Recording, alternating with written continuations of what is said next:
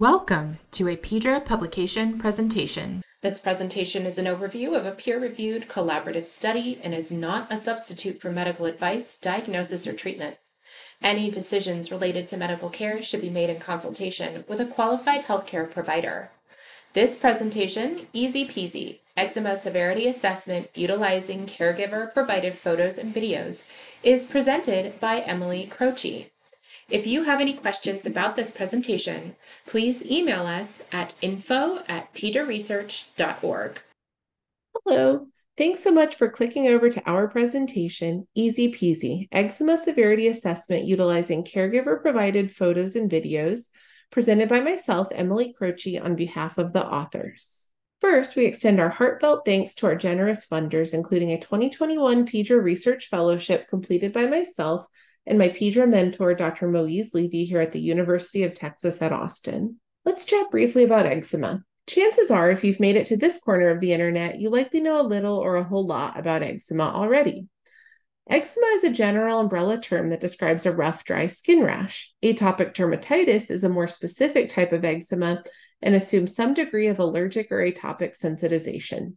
In children, because almost all eczema is atopic dermatitis, the terms eczema, atopic dermatitis, and the abbreviation AD are used interchangeably. The motivation to perform this study came largely from fallout due to the COVID-19 pandemic. We rapidly needed to pivot to see patients via telehealth with limited experience doing so, and experienced major issues including learning the best way to get a good skin exam across the internet.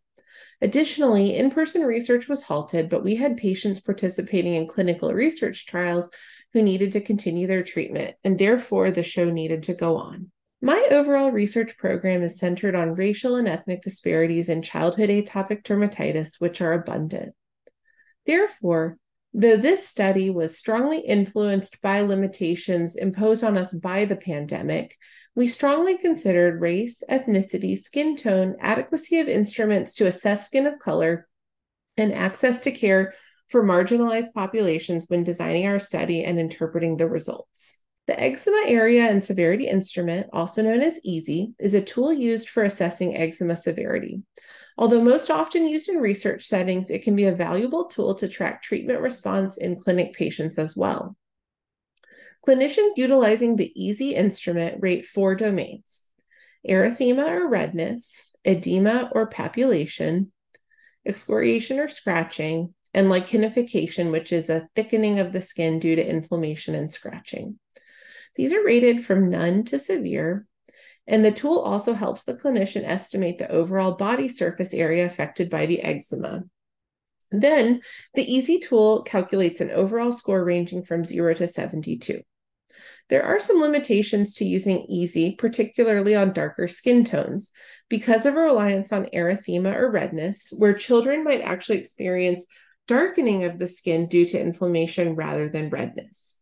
Nevertheless, we selected p-EASI because it has been validated in a small sample of participants with darker skin tones, whereas some other instruments have not. The Fitzpatrick scale, or Fitzpatrick skin type, is a tool that assigns a number for a person's skin type.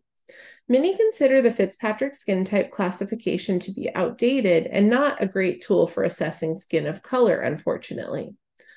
Though researchers are working to create a more accurate tool, particularly for people with skin of color.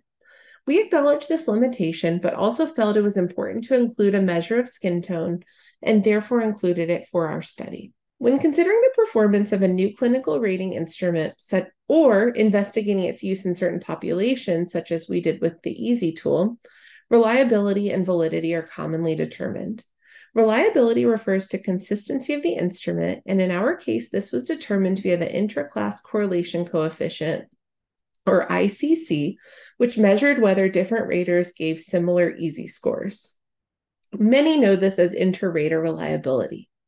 Validity refers to accuracy of the instrument, and in our study, we calculated Linz concordance correlation coefficient, or CCC, to determine how well the photo and video p-EASI scores agreed with the gold standard measurement, which we considered to be an in-person assigned p-EASI score, as this has been validated already by numerous authors. Now that you have that background info, let's move on to our study. The aims of our study were to determine the reliability, validity, feasibility, and accessibility of eczema severity assessment using the PeDRA instrument in children applied to caregiver-provided photos and videos. We called this p-EASI and v-EASI.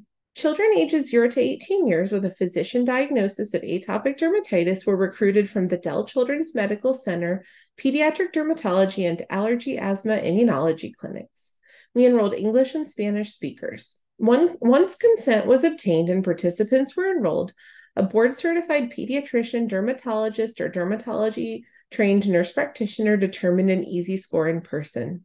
The caregiver was then provided an instruction sheet to collect photos and a short video of the child's skin and transmit them to us electronically using their own mobile device. Then, the same clinician rater and 2 additional raters assigned PeDRA scores to the photos and videos. This was done in random order with at least 10 days between each type of rating to minimize recall bias. Caregivers and clinician raters were also asked about the feasibility and acceptability of this process. This was the instruction sheet we provided to the caregivers.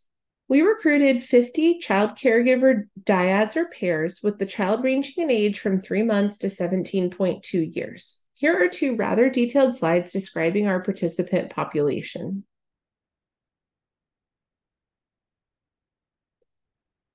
Most importantly, we would like to highlight that our participant sample was racially, ethnically, and socioeconomically diverse, and 76% of the participants had Fitzpatrick skin type 4, 5, or 6. And here are the results of the reliability and validity testing. As a reminder, CCC stands for Concordance Correlation Coefficient, which is how well the photo or video rating agreed with the same rater's in-person rating at a previous time, which was considered the gold standard. The ICC, or Intra-Class Correlation Coefficient, is a measure of inter-rater reliability in our study and considers how consistent multiple raters were in assigning PeDRA scores to the photos and videos. Though our study was not powered to consider differences specifically between skin tone groups, we calculated our results for all participants and then separately for Fitzpatrick skin types 1 to 3 and 4 to 6. A score of 0.5 to 0.75 was considered moderate reliability or validity, 0.75 to 0.90 good, and greater than 0.90 excellent. You can see that video PeDRA always performed lower than photo PeDRA, and that the ICC results were noticeably lower in children with darker skin tones compared to children with lighter skin tones. Here is a simpler breakdown of the results by Fitzpatrick skin type and photo PeDRA versus video PeDRA.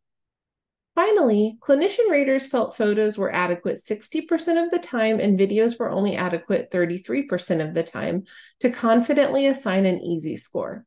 The vast majority of caregivers reported they would be willing and able to repeat this process easily in the future. So there you have it. It's easy peasy. Remote PeDRA assessment using photo PeDRA and video PeDRA was reliable and valid in our diverse sample of 50 children with atopic dermatitis, and use of photo PeDRA and perhaps video PeDRA may enhance clinical practice, facilitate increased access to care, and improve research representation. However, while reliability and validity were good for both photo PeDRA and video PeDRA, clinician raters did not feel confident about the ability to assess PeDRA in this way and/or possibly did not enjoy it.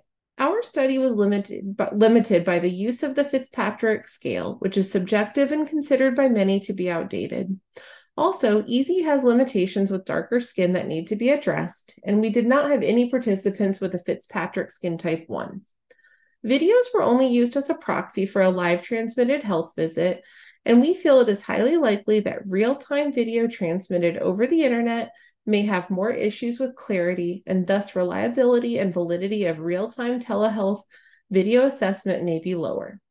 Also, we did not ask caregivers to photograph the scalp, buttocks, or genitalia, and this may have falsely lowered those PeDRA scores. Thanks so much for tuning in. I hope you enjoyed our presentation and learned a little bit too. And here are our references. Thanks so much. Take care. Thank you for tuning in to this PeDRA publication presentation.